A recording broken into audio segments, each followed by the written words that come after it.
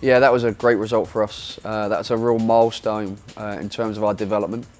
A year ago when I came here, we set a 10-year plan that we wanted to be competitive with Taiwan, Hong Kong, and move above those bigger countries and more resource countries in football.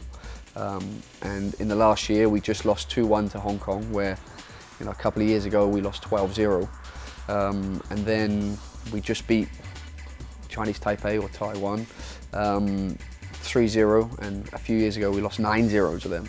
So we're really moving on nicely, and it's all part of the GFA's strategic development plan, headed by Richard Lai, obviously. I think we're way ahead of where we maybe should be on paper, but the reason for it is the support from the GFA that allow me to do the programming that we need to do.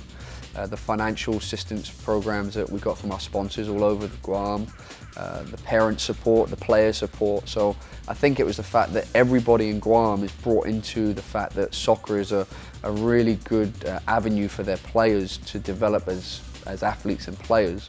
And I think that entire support from the community is why we're where we're at, because they want it as bad as I want it.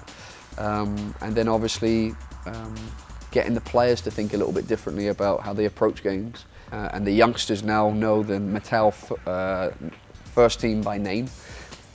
They want to follow their footsteps. They want to be part of that program.